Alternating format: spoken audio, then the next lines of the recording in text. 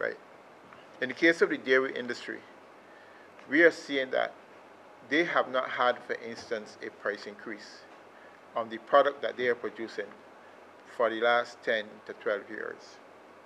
So the price has been extremely stable for them. And as a matter of fact, the current price at which milk is being sold in Barbados are based on cost benchmarks that really applied 10 years ago. 10 years ago, for instance, water did not cost the amount that it's costing now. Even the inputs into the process of making milk were less than what is being experienced now. So the difficulty is in that environment is that while costs have gone up over the 10 years, for the dairy industry, what has happened is that they have not been able to adjust the price. The price is held steady at the farm gate. In the meantime, this latest increase in feed prices, which is going to have some impact, you have to deal with. And one of the things that maybe that we don't appreciate, you cannot all of a sudden think you can withhold or reduce the amount of feed that animals are consuming, because in itself, all that will do is affect the performance of the animal and cause other problems which you don't want to anticipate. So you have to give them the full complement.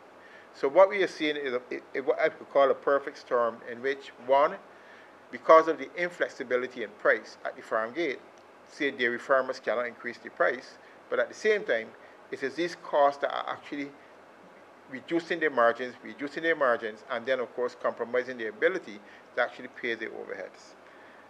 This is why, therefore, that we're asking Pine Hill Dairy at the moment to look and see the extent to which some type of price adjustment cannot be made at this point in time. Because certainly you cannot expect an industry that has not seen a price increase for over 10 years to really be able, now in the face of this immediate price increase that has happened, unless something else happens to cushion that, we are going to have an issue, and farmers are going to experience real problems. As a matter of fact, I can say farmers are already experiencing real problems. We at the BAS are trying to find ways in which we can try to cushion the impact of those price increases, but there's so much that you can do. And I also want to make the point, because there are some people who might want to say that the industry in itself is price gouging. There's no such thing at all happening right now, because